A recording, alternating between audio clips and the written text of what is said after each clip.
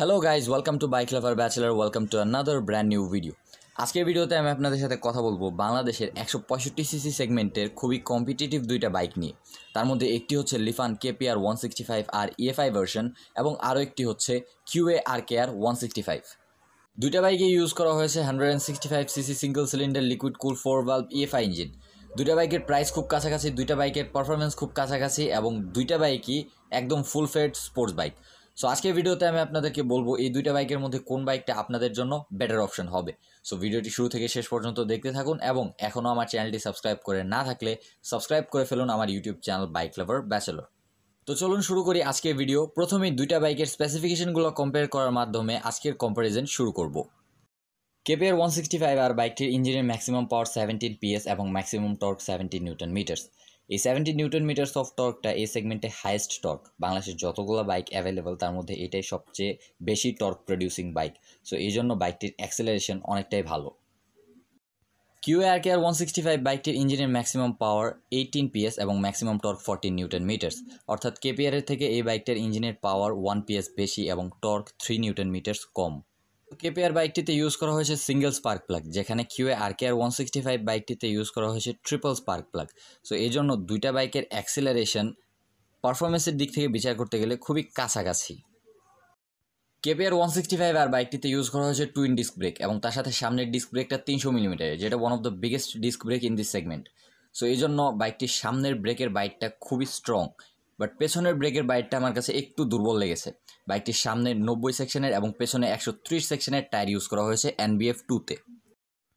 ব্রেকিংয়ের দিক দিয়ে বলতে গেলে Keeway RKR 165 আর বাইকটি এগিয়ে আছে, কারণ বাইকটির সামনে 260 এবং পেছনে 230 মিলিমিটারের ডিস্ক ব্রেক এবং তার সাথে ইউজ করা হয়েছে CBS braking system. So CBS breaking সিস্টেমের জন্য ব্রেকিং এফিসিয়েন্সিটা আরও একটু বেটার হয়ে যায়।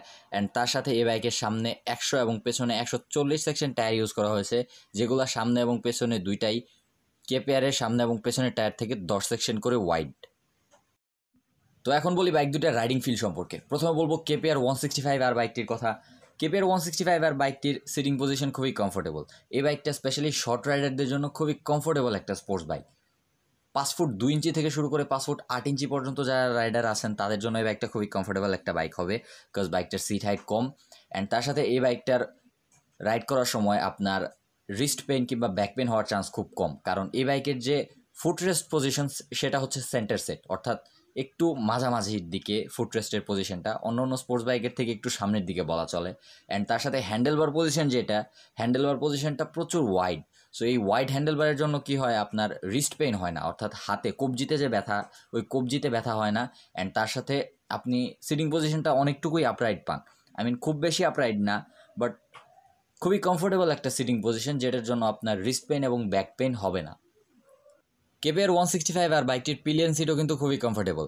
তো স্পেশালি যারা যারা ফিমেল পিলিয়ন নিয়ে রাইড করেন অথবা যারা যারা ট্যুর করার সময় সাথে পিলিয়ন নিয়ে ট্যুর করেন, তাদের জন্য KPR 165 আর বাইকটা খুবই কমফোর্টেবল একটা বাইক হবে। স্পেশালি যারা যারা 5 তলা উঁচা পিলিয়ন সিটগুলোর উপরে উঠে বসতে পারে না, তাদের জন্য এই বাইকটা নেওয়া খুবই ভালো একটা অপশন হবে। এই বাইকটিতে আপনি মাইলেজ পাবেন সিটি এবং হাইওয়েতে অ্যাভারেজে 35 থেকে 45 কিলোমিটার পার লিটার এর মাঝামাঝি। অ্যান্ড তার সাথে KPR এর যে গুড সাইডগুলো সেগুলো হলো KPR এর হেডল্যাম্পের আলো। KPR এর হেডল্যাম্পের আলো বাংলাদেশে ওয়ান অফ দ্য বেস্ট হেডল্যাম্পগুলোর মধ্যে অন্যতম। বাইকটির সামনে একটা প্রজেকশন হেডল্যাম্প ইউজ করা হয়েছে, যেটা রাতের বেলা রাইড করতে খুবই হেল্প করে। অ্যান্ড KPR এর আরও গুড সাইডগুলো হলো KPR এর রাইডিং পজিশন, KPR এর পিলিয়ন কমফোর্ট, অ্যান্ড তার সাথে কম প্রাইজের মধ্যে খুবই ভালো একটা স্পোর্টস বাইক KPR। সো যারা যারা কম প্রাইজের মধ্যে স্পোর্টস বাইক চান, যাদের হাইট একটু শর্ট, যাদের পিলিয়ন কমফোর্ট লাগবে, তাদের জন্য KPR is a very good option. তো এখন বলি Keeway RKR 165 বাইকটা সম্পর্কে। Keeway RKR 165 আর বাইকটির সিট হাইট অনেকটাই হাই। সো যেখানে KPRটা শর্ট রাইডারদের জন্য কমফোর্টেবল ছিল, সেখানে RKRটা টল রাইডারদের জন্য কমফোর্টেবল। অ্যান্ড তার সাথে এই বাইকটার থেকেও আপনি মাইলেজ পেয়ে যাবেন সিটি এবং হাইওয়েতে অ্যাভারেজে 35 থেকে 45 কিলোমিটার পার লিটার। কিন্তু এইখানে KPR ইউজ করা হয়েছে সিঙ্গেল স্পার্ক প্লাগ, অ্যান্ড এটাতে 3টা স্পার্ক প্লাগ ইউজ করা হয়েছে। 3টা স্পার্ক প্লাগের জন্য কি হয়, ফিউয়েল কম্বাসনটা আরও ভালো হয়, অর্থাৎ ফিউয়েলটা আরও ভালোভাবে বার্ন হয়। এই জন্য টেকনিক্যালি এই বাইকটাতে মাইলেজ একটু বেশি পাওয়ার কথা। সিটিং পজিশনের কথা বলতে গেলে এই বাইকটার সিটিং পজিশনও খুবই কমফোর্টেবল, আপনাকে খুব অ্যাগ্রেসিভভাবে বসতে হবে না। হ্যান্ডেলবার পজিশনটা আপরাইট, এটাতে ফুটরেস্ট পজিশনটা রেয়ার সেট, বাট হ্যান্ডেলবার পজিশনটা আপরাইট, এই জন্য আপনার ব্যাক পেইন হবে না। অ্যান্ড তার সাথে হ্যান্ডেলবারটা অনেকটুকুই ওয়াইড, পুরো সম্পূর্ণ বাইকটাই একটু ওয়াইড কেপিআরের থেকে। সো এখানে আপনার রিস্ট পেইন কিংবা ব্যাক পেইনের মতো কোনো প্রশ্ন আসে না। অ্যান্ড তার সাথে এই বাইকের পিলিয়ন সিটটা আমার কাছে খুব একটা ভালো লাগেনি, পিলিয়ন সিটটা আরও একটু কমফোর্টেবল করার দরকার ছিল। RKR 165 আর বাইকটির সামনে ইউজ করা হয়েছে টুইন হ্যালোজেন হেডল্যাম্প, অর্থাৎ বাইকটির সামনে দুইটা হ্যালোজেন হেডল্যাম্প রয়েছে, যেগুলোর ইলুমিনেশন পাওয়ার অনেকটাই ভালো, বাট কেপিআরের মতো না। কেপিআরের ইলুমিনেশন পাওয়ারটা এটার থেকে একটু ভালো। সো নাইট রাইডিং যারা বেশি করেন তাদের জন্য অবশ্যই কেপিআরটা ভালো। সো RKR-এর গুড সাইডগুলো কী কী? RKR-এর গুড সাইডগুলো হচ্ছে RKR-এর রাইডিং পজিশন, RKR-এর পাওয়ার, RKR-এর অ্যাক্সেলারেশন, RKR-এর গ্রাউন্ড ক্লিয়ারেন্স। RKR-এর গ্রাউন্ড ক্লিয়ারেন্সটা কিন্তু অনেকটাই হাই। সো আপনি সিটিতে রাইড করেন, হাইওয়েতে রাইড করেন অথবা অফরোডিং করেন, নিচের কিটটা কখনোই লেগে যাবে না। অ্যান্ড তার সাথে বাইকটা থেকে ভালো মাইলেজ পাবেন। অ্যান্ড সবচেয়ে ভালো জিনিস হচ্ছে বাইকটিতে যেরকম পাওয়ার রয়েছে সেরকম ব্রেকিংও রয়েছে। বাইকটিতে টুইন ডিস্ক ব্রেকের সাথে CBS ইউজ করা হয়েছে, যেটার ব্রেকিং ফিডব্যাক অনেকটাই ভালো। এছাড়াও RKR 165 আর বাইকটিতে রয়েছে একটা সাইড স্ট্যান্ড সেন্সর। সো এই জন্য যখন আপনার সাইড স্ট্যান্ডটা নামানো থাকবে তখন গিয়ারে থাকা অবস্থায় কখনোই বাইকটা স্টার্ট নেবে না। অ্যান্ড তার সাথে বাইকটির স্পিডোমিটারে রয়েছে একটি টেম্পারেচার মিটার, যেটা আপনার বাইকের রিয়েল টাইম টেম্পারেচার শো করবে। সো আপনি বুঝতে পারবেন আপনার ইঞ্জিনটা ওভারহিট হয়ে যাচ্ছে কি না, নাকি ইঞ্জিনের টেম্পারেচারটা কেমন আছে, সেটা আপনি স্পিডোমিটারের দিকে তাকালেই বুঝতে পারবেন।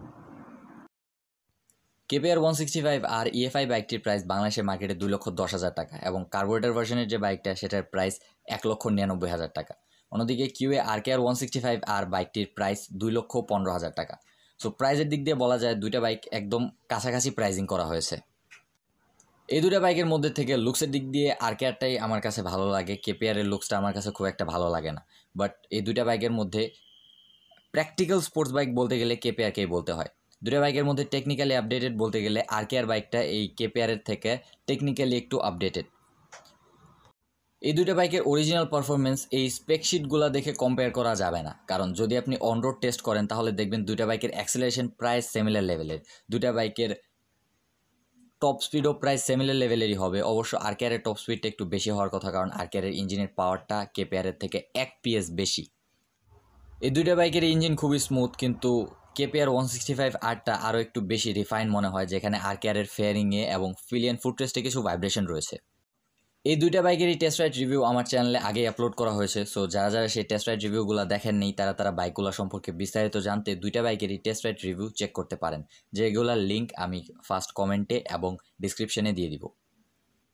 সো আশা করি এতক্ষণে অনেকেই বুঝে গেছেন কার জন্য কোন বাইকটা বেটার হবে। এখনও যদি কেউ না বুঝে থাকেন তাহলে তাদের জন্য বিষয়টা আরও একটু ক্লিয়ার করে দেই।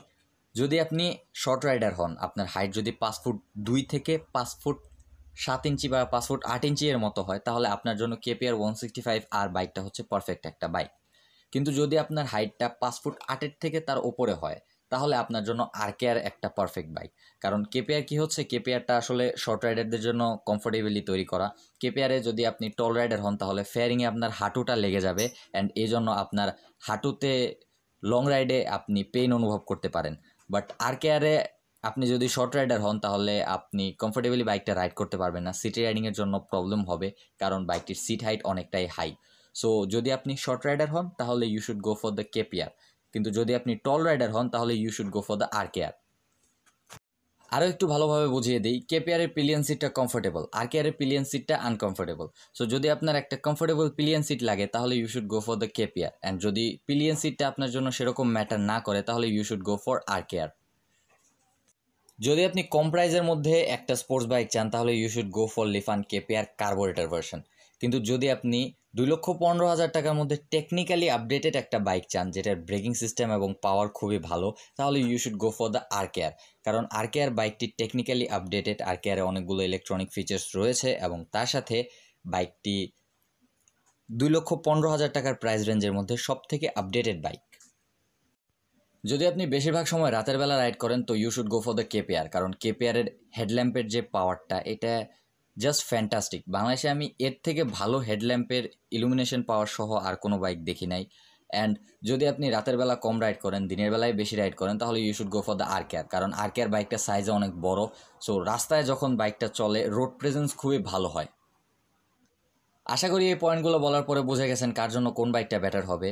সো অবশ্যই কমেন্ট করে জানাবেন আপনার জন্য কোন বাইকটা বেটার হবে। আজকে ভিডিওটি এই পর্যন্তই। ভিডিওটি ভালো লাগলে একটা লাইক দিয়ে দিন এবং বাইক রিলেটেড আরও আপডেটস পেতে সাবস্ক্রাইব করে রাখুন আমার ইউটিউব চ্যানেল বাইক লাভার ব্যাচেলর। এরপরের ভিডিও খুব তাড়াতাড়ি আসবে, ততদিন পর্যন্ত ভালো থাকবেন, সুস্থ থাকবেন এবং বাইক রাইড করার সময় সবসময় হেলমেট ইউজ করবেন। মনে রাখবেন একজন ভালো রাইডার কখনোই হেলমেট ছাড়া বাইক রাইড করে না। আর বাই চান্স যদি কোনো ডিটেলস আমি এই ভিডিওতে মিস করে থাকি তাহলে সেই ডিটেলসগুলো জানতে অবশ্যই নিচে কমেন্ট করতে পারেন, আমি অ্যান্সার দিয়ে দিব। Thank you.